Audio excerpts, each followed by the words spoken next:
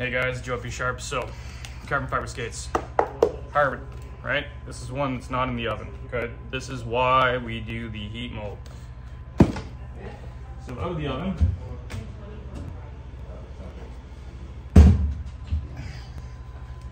okay, out of the oven, and if I just pull the tongues out of these, if you don't know, the tongues come right out of a tree, nice and easy.